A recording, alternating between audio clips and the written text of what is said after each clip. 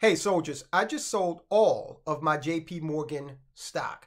Now, JP Morgan's never going to feel that, all right? I'm not even a blip on the radar. No one would characterize me as a major share owner at JP Morgan. I did hold the stock for a long, long time, though, and it did well for me. But here lately, I had to make a stand based on principle. I want to put that out there. This is not a financial move I made. It's a principle move that I made. Now, I'm going to take those proceeds and keep them going. I'm going to invest them in something else. But I had to get away from JP Morgan for reasons I will elaborate on in just a second. Go ahead, hit the thumbs up button. Now, everybody watching, just go ahead. It'll take a millisecond. Hit thumbs up. Help me with this algorithm. I want to get this message spread because what I'm going to explain to you is probably going to blow your mind. They, and I'm going to tell you exactly who they are. You know, a lot of people say, they're doing this, they're doing this. I'm going to tell you who they are. They are really, when they said you will own nothing, okay, they meant it. So we're going to talk about that. So go ahead and hit the thumbs up and then subscribe. If you have not already become a soldier of finance, it's very easy to do. All you got to do is hit subscribe and bam, you are enlisted. There's no ASVAB test, okay? There's no physical agility test. All are welcome among the soldiers of finance. Let me know that you became a soldier of finance by subscribing. Let me know in the comments and I will salute you. All right, let's get into it. Look, when I first heard this, I didn't believe it. I had to actually go into the JP Morgan website and read the 2022 annual report where this is spelled out. And I'll put it up on screen. All right, so JP Morgan, they are suggesting in the guise of one of the most powerful men in America, Jamie Dimon. He's the CEO of JP Morgan, has been for quite some time, like 20 years, just over 20 years, I believe. He came out and said that the government, non-governmental organizations, and corporations, by the way, that is who they are. Governments, non-governmental organizations, and corporations. Now, what's a non-governmental organization? The World Economic Forum. That's a non-governmental organization. Jamie Dimon, CEO of JP Morgan, is suggesting that government seize private property to quicken climate initiatives. Now look, Jamie Dimon is not some CEO from China where they really don't have property rights. Okay, Jamie Dimon is not a CEO from some despotic country. I mean, we're not there yet. Jamie Dimon is CEO here in America. And right there in the annual report, he says quite plainly, yeah, we need to start taking people's property. Now, I bet you he doesn't mean his property. And I bet you he owns quite a lot. But I bet you he doesn't mean his property. He's talking about our property, okay?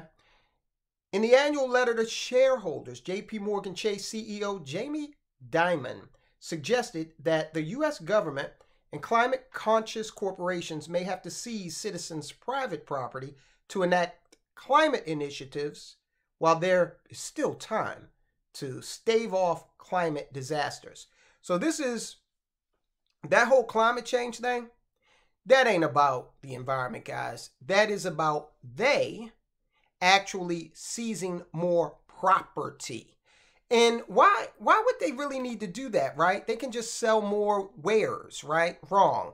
One of the things that's happening is we're noticing that as artificial intelligence, robotics, and technologies like that automate processes, as they come to the fore, you've got to understand a lot of jobs are going to be lost.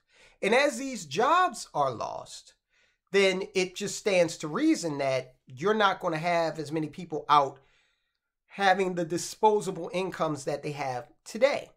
So these corporations, they still want to acquire wealth, but they're just going to steal it from you under the guise now of climate change, okay? We got to have a clean environment, so we're going to take your little plot of land. No, Jamie Dimon gets to keep his 6 houses. No. This is reserved for you, the peasantry, right? Dimon declared that governments, business, this is a quote, governments, businesses, and non-governmental organizations, unquote, that is the nebulous they, all right? Some people say, well, y'all always talking about they. Who's they? That's who they are. Governments, non-governmental organizations, and corporations. The power elite, that's the triad. They may need to invoke, quote, eminent domain, unquote, in order to get the, quote, adequate investments fast enough for grid, solar, wind, and pipeline initiatives, unquote. Notice how he characterized that as investments, all right? So he fully acknowledges that it's an asset and it's one that he wants to take, okay? This is unprecedented, but you know what? I'm glad he's out there saying it, because if I overheard him say this, let's say I was at a restaurant and he was sitting a table down and I overheard him say this and I came on this channel and I said, look guys, I was just at, Pizza Hut and Jamie Dimon was there and he was talking to this guy and saying that he's going to seize our property. I'd be branded a nut, a conspiracy theorist. So I'm glad this is coming out of the horse's mouth. The man wrote it in the JP Morgan annual report. You can't get any more official than that. And if you don't understand or buy what he's saying, God help you. Now, eminent domain, for those who don't know, it's a legal term that describes the government using its power to expropriate private property for public use, provided the government provides private owners proper compensation. Now, used to be a time in this country where eminent domain was used for government projects, like if they wanted to come through your neighborhood with an extension to a major highway or something like that. Or maybe they wanted to build, a school or a prison. It's some public project, okay? And then the municipality would come to you and they'd offer you some money. And, you go back and forth and then people leave and then they build whatever it was they wanted to build. That changed. I forget what year it was, but the case was Kelo versus New London. New London, Connecticut. Kelo was a homeowner, property owner, up in New London, Connecticut. By the way, New London is where the Coast Guard Academy is based. Anyway, this was a decision. This case, Kelo versus New London, went all the way to Supreme Court. And the Supreme Court surprised the hell out of everybody when they said, nope, we can let this property go and be sold, not to governments, but to private interest, okay? They wanted to tear down these folks' homes and the properties that had been in their families for many, many years, decades, and they wanted to replace that with shopping malls and mixed use and all this other stuff. Why? Because the taxes, the local taxes on the private development would equal more than the homeowners were paying. Went all the way to Supreme Court. Supreme Court supported the private owners, okay? Essentially, now some people will say, no, Tyrone, the Supreme Court actually supported the municipality in their decision to invoke eminent domain for the private owners. I don't want to hear that. At the end of the day, this was not a school that was being put up. It was a commercial development that would have ended up putting more dollars into the city, okay, of New London. And too bad, New London. Think of another way to make some revenue besides stealing people's property. That occurred in 2005, okay, just to circle back. So the precedent is there. It went to the Supreme Court. Corporations now, all they got to do is come to your municipality or your state and say, hey, state representative, state senator, governor, remember that campaign contribution that my company gave you, before the election? Well, Tyrone Keys. Some little guy with a YouTube channel. He's got a piece of land and we need it for climate change. Mind you, the thing with New London, even after they seized those people's homes, that development never went up. Okay, so it was all for dark. But they seized those folks' homes and they did it capriciously, unapologetically. All right, so the precedent is there. They come to me, say we want it. Bill Gates comes to me and say, I want to put 2 solar panels on your patch of land. And so I need it. I'm bigger than you financially, influence-wise. I'm taking it. And our government at every level, county, state, federal, will support that. All right? In his letter, which touted the successes of the financial services company, JP Morgan, in 2022, as well as providing shareholders a vision for its future, Dimon made the case that it might be time to justify eminent domain in America to ease the climate crisis. According to the CEO, such drastic measures may be employed because time is short. Yeah, the earth's been ending. They sound like dime store preachers, okay, who have been saying the world's going to end for decade upon decade, okay, and they always end up having to push it out, all right.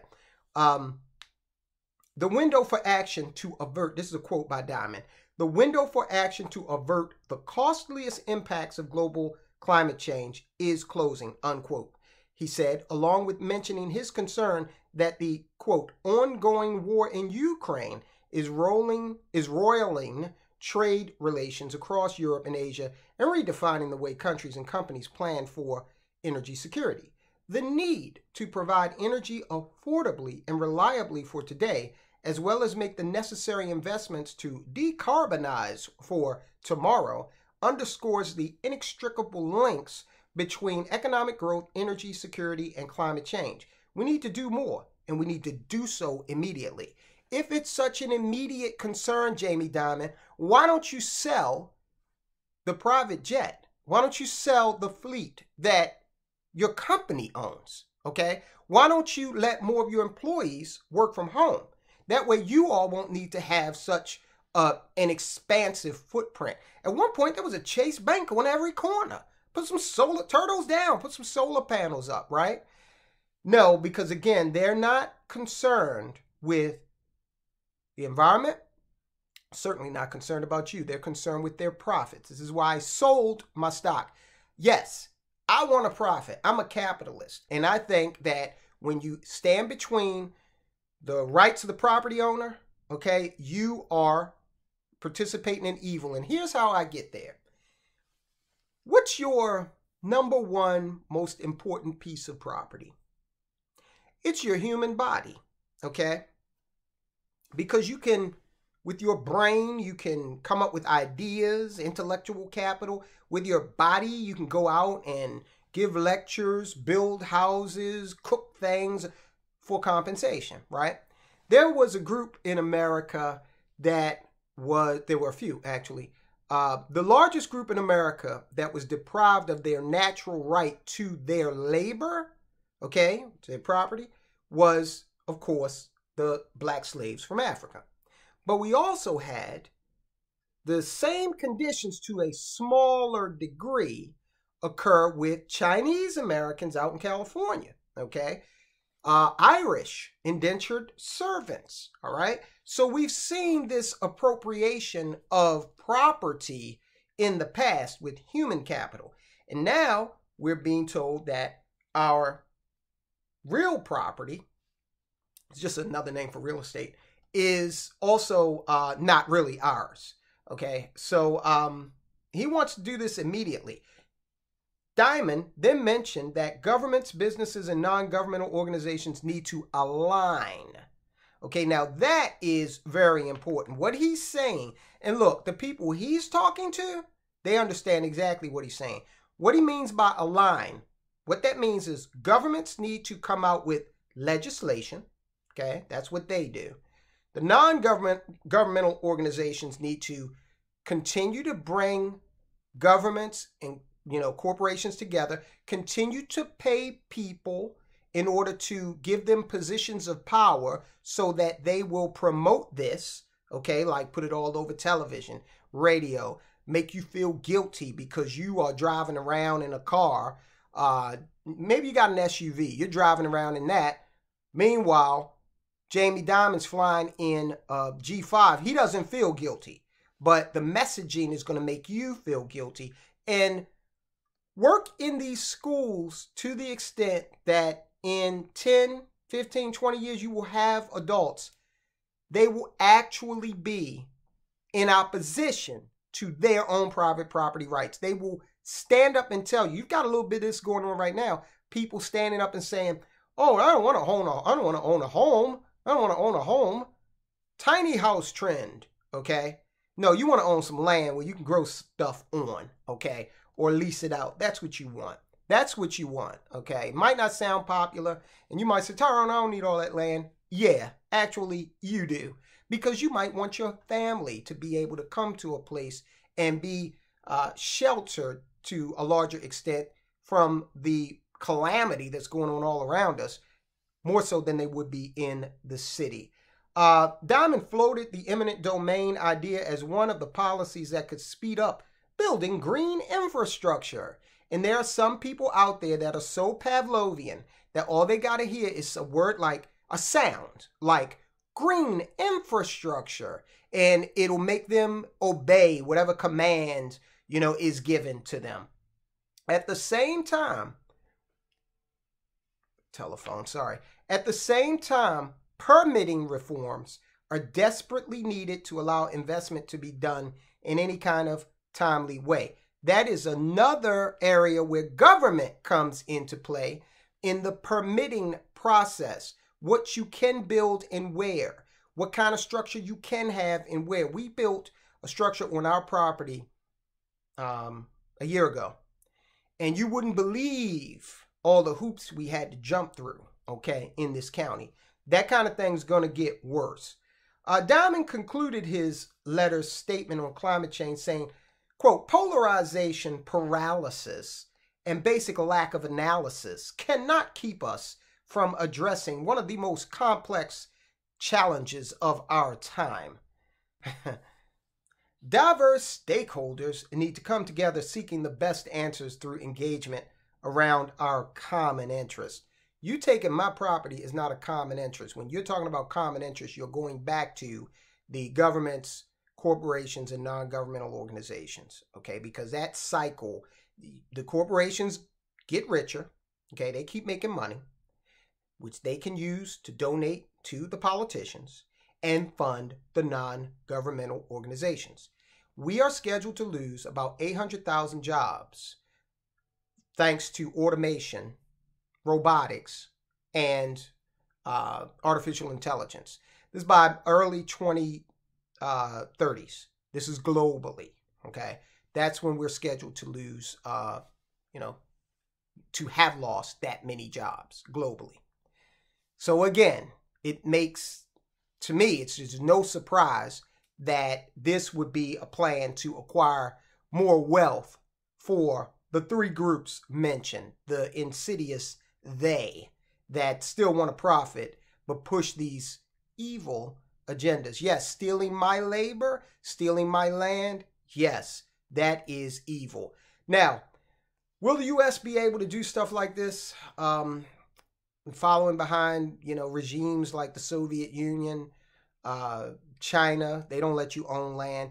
Quite probably, because we've got a population that is not clued in. Okay, we've got a population of lemmings out there to a large extent, and they'll probably grow. That population will probably grow, and with it, the chances of all your rights and your liberties being quashed. Okay.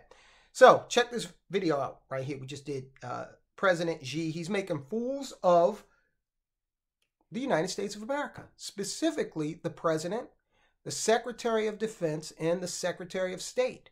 Can you believe they are calling China, and China has just taken the phone off the hook like that? No. And for you young people that don't know what that means, taking the phone off the hook, what that means is you just blocked their numbers, okay? All right, so watch that video, and guys, I'll talk to you soon.